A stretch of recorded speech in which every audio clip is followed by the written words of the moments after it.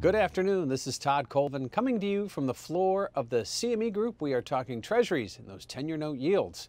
Actually treading water here on Monday post-French elections. Yeah, we saw a little move higher from Friday's mark north of 2.3, but we're back below it, actually closer to 2.25 than 2.3. And it really tells you this, is that after all the hype of the French elections, after all of the risk flight to quality bids we've seen since the middle of April, the market's just kind of now waiting.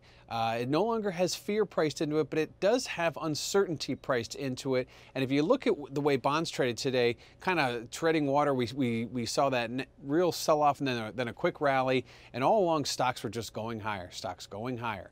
And that really tells you that this isn't a stock and bond trade anymore. While 10 years and treasuries alike have pretty much followed the stock market, this was something a little bit different because equities really never saw much of a change. They did see a trade modestly off the high, but it didn't really change the sentiment. So treasuries right now at about 2.25 in the 10-year, kind of hovering, waiting for something. And the one thing that we did see that was a big mover today was volatility in the treasuries. Volatility got crushed.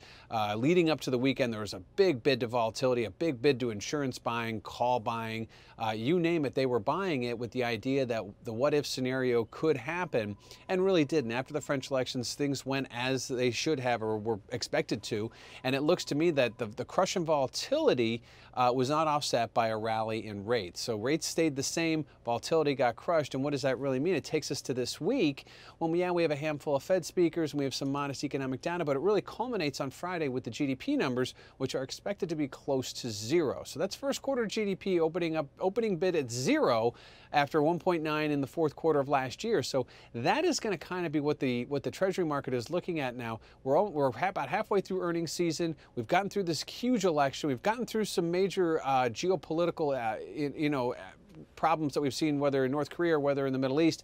And now we're looking back at economic data, which is where the Treasury market should be looking.